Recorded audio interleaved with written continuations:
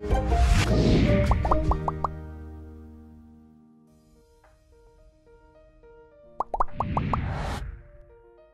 very excited to be almost complete with the new Mercer Village development here on the Atlanta campus. It will be 190,000 square feet, mixed-use housing and retail development.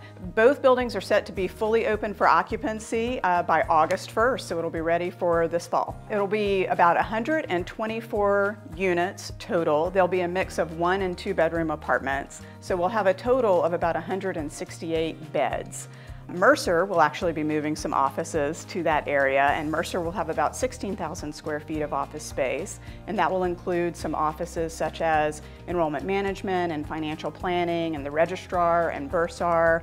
Also, we'll be moving the Mercer bookstore over there, much as it is at Mercer Village in Macon, and auxiliary services and our mail room. Then there will be another 13,000 or so square feet for restaurant and retail offerings. I think it will have a huge impact on the campus and the community. We definitely need more restaurant and retail offerings in this vicinity.